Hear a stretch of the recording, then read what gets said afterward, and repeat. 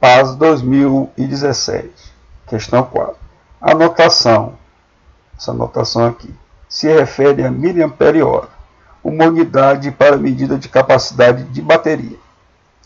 Um grupo de pesquisadores deseja acampar e para isso levará uma bateria de 12 volts e 36.000 mAh para alimentar 3 lâmpadas de 12 volts e 10 watts cada, ligadas em paralelo. Está aqui a bateriazinha. Letra A. Calcule a potência total em watts das lâmpadas quando ligadas em paralelo. Letra B. O tempo máximo em horas, desprezando perdas, em que as lâmpadas ficarão acesas. Bem, vamos começar transformando essa unidade de capacidade de bateria. Veja, nós temos 36.000 miliampere, é 10 a menos 3 ampere, vezes hora. Vejam que eu tenho aqui 36.000, 10 a menos 3 significa dizer que eu estou dividindo esse valor aqui por 1000. Então nós vamos ter 36 ampere-hora.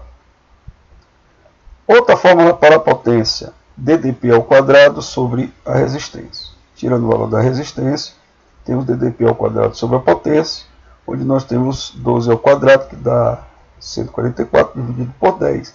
A resistência de cada lâmpada é 14,4 ohm.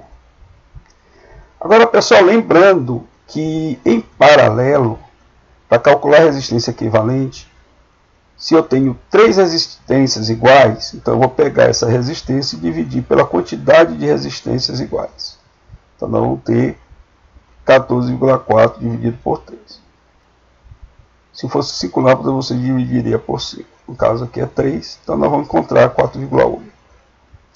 Então a corrente vai ser U dividido pela resistência equivalente. A corrente do circuito vai ser 12 dividido por 4,8. Cuidado aqui para, na hora de substituir, você não pegar essa resistência aqui. Você tem que pegar a resistência da associação. Então vamos ter a corrente 2,5. Resolvendo a letra A, como ele quer a potência em cada um, vai ser a ddP dividido por 4,8. A potência vai ser 12 ao quadrado dividido por 4,8, porque é essa fórmula bem aqui. Daí teremos 30 watts.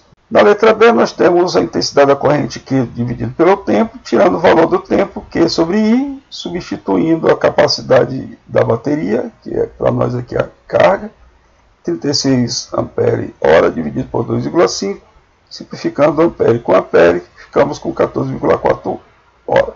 Tirando a parte inteira, 14 horas, 0,4 horas, vamos transformar para minuto, basta multiplicar por 60, porque uma hora tem 60 minutos.